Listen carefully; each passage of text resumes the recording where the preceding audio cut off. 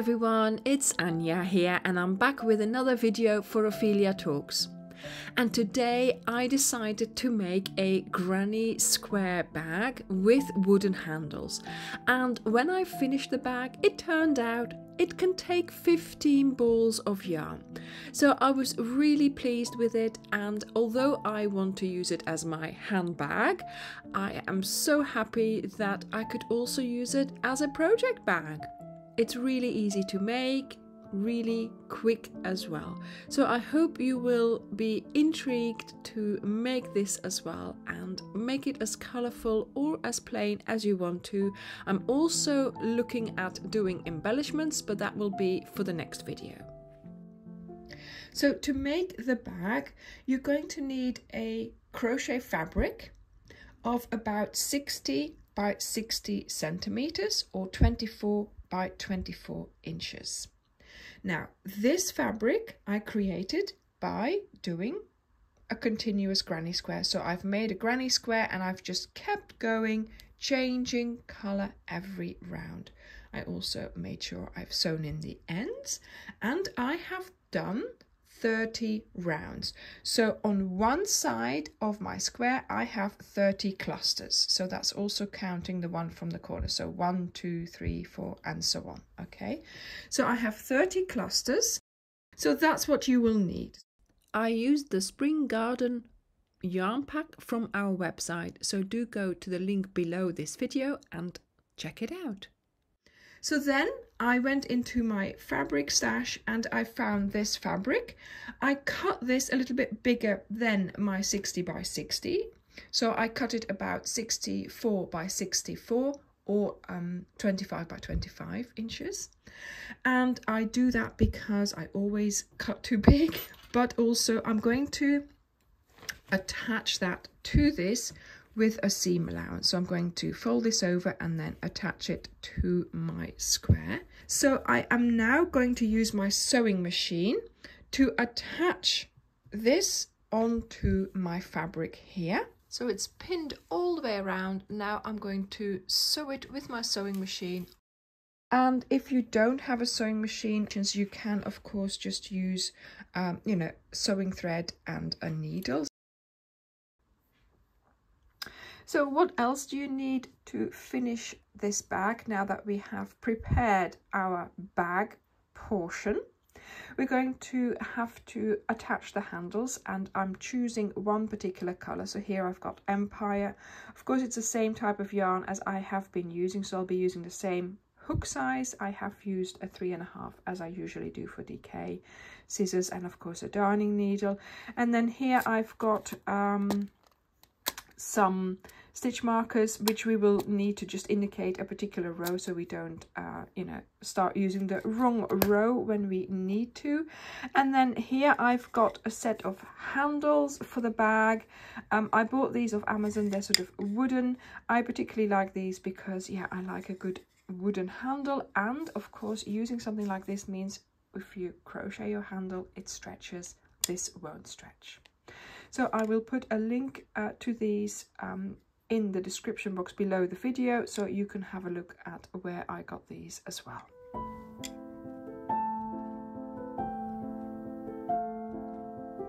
So we are going to get started on reducing our sides. So we know we've got 90 stitches here. We have to reduce them quite considerably. So make your slip knot, insert your hook, and to get started we are going to do a single crochet in the corner chain space.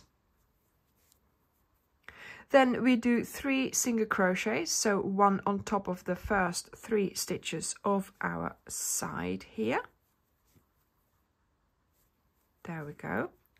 And then we are going to reduce.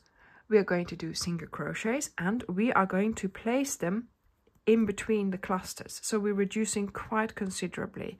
So here 1, then in between the next 2 clusters 1, in between the next 2 clusters 1 single crochet, in between the next 2 clusters, and so on. Okay, and this is what you are going to do really on all 4 sides. 2 of those sides will be identical to what I'm doing here, and 2 other sides will need a little bit more for adding the handles.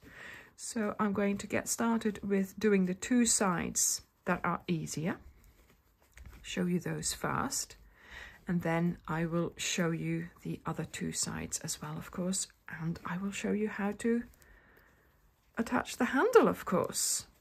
So try to make your stitches as small as you can. As you can see, they are quite elongated, but that's, you know, that's the best I can do for now. Just making sure you do your single crochets in between the clusters. And I am nearly at the end of the row, so I might as well just show you straight away. So we're going to end the row the same way as we started it. So we do a single crochet in between the clusters, then we do 3 single crochets on top of the double crochets of that cluster, and then we will finish with a single crochet in the corner chain space. Now we're going to chain 1 and turn, and now we're going to place 1 single crochet on top of every stitch that we have done in the previous row. I'm just picking up the 2 strands of the V,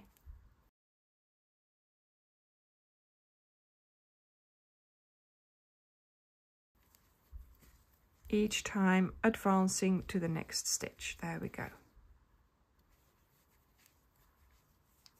This is what it looks like, and of course we are now going to do single crochets all the way to the end.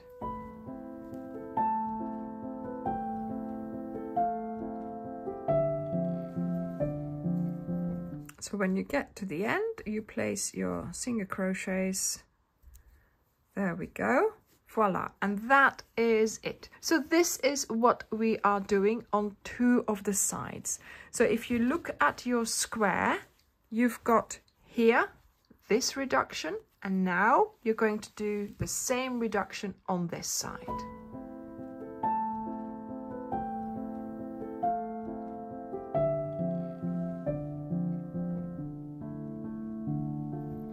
Et voila, here we go. So I've done 2 reductions on opposite sides. Now we're going to turn our work, and we're going to deal with these sides here. So we are going to get started by doing the same reduction on this side here. So let me do that.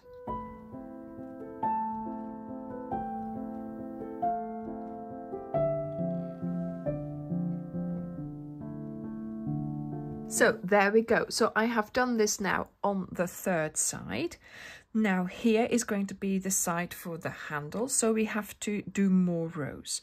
So I'm now going to do another 10 rows of single crochets, but the first row, while I'm doing this next row here, I'm going to put a couple of stitch markers in it, just so that I indicate which one is my first row, because we will use that later on again as well. So here we go. So I'm going to just do a turning chain, turn, and start doing single crochets again. So we're going to be making this part a little bit longer, and we will need that for attaching our handle. So I'm just going to place a stitch marker onto this row, just so that I know that this is that first row of my 10. Throughout this row I kept adding the stitch markers, just so that it would be really clear which is this row that I am doing. We need it later on when we attach the handles.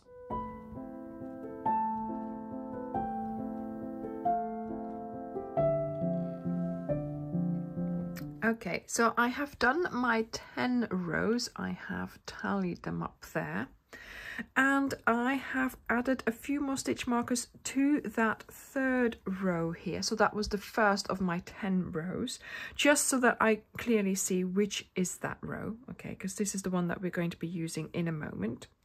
So now I'm ready to start attaching my handle, but it needs a little bit of organization. Okay, so we're going to do a chain, Then what we are going to do is place the handle, wrap the fabric around and attach down below. And our yarn needs to come from the right place. So we are going to have to take the ball of yarn and place it through the do this. I don't know what we're doing actually. So put the ball of yarn through your handle, okay? Then hold it against your piece of fabric. Also bring your hook through. And now, see, this is a little bit awkward. Now I've done 10 rows and I think that's okay for the thickness of my handle. If you have thicker than this, you might need more rows, but it needs to be snug as well. So I think this is going to be snug. So now I'm going to go and find the first stitch of that row that we've indicated with the stitch markers. Here is a stitch marker. So this is the first sort of post in that row. And we need to have our yarn underneath this piece of fabric to be able to use it. So let's put that there. Okay. So we've done our little chain. I'm now going to go over to this location here, bring through the yarn, not get involved with the stitch marker, and do a slip stitch just to get started. Okay, doesn't really matter what you do here, just get it started. So then we're going to go and find the first V on this piece of the fabric here. Then you go over to the other side, you pick up the yarn, the working yarn, you bring it up and you pull it through the stitch and through the loop on your hook. Go into the next stitch here, in between the next 2 stitches on the other side, so on the other side of the stitch marker there. Let's get rid of the stitch marker, so it's in the way now.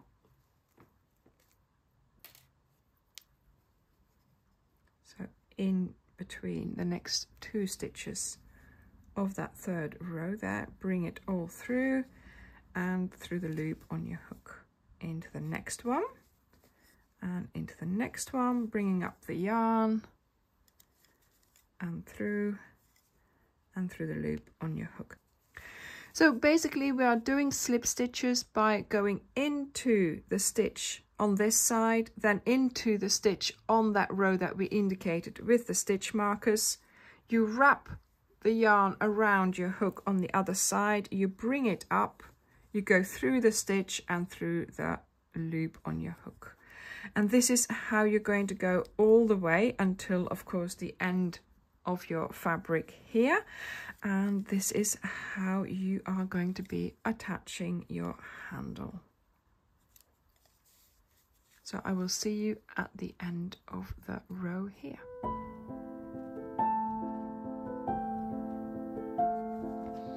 Okay, so I have done my row of slip stitches, gone all the way around my handle like this, using up all my stitches from the panel that we made from the 10 rows. And look at this.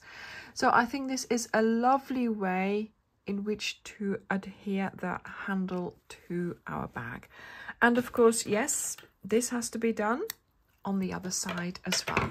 So we have done this side, we're now going to do this side.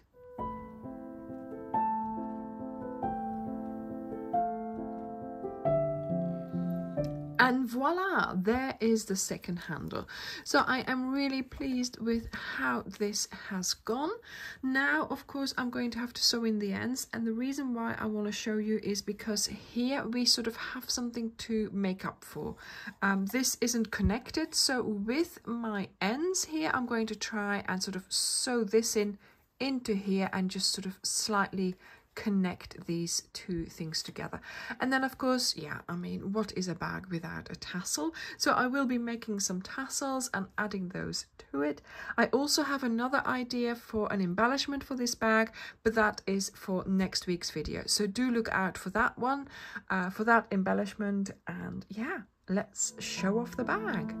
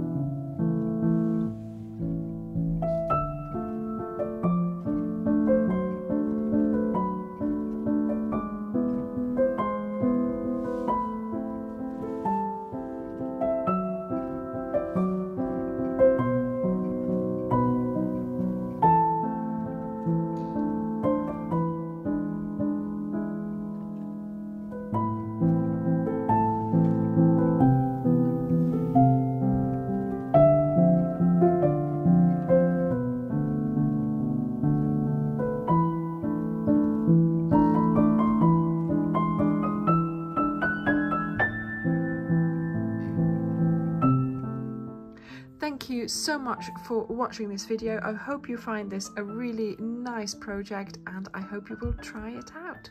Thank you for watching and I will see you in the next video. Bye!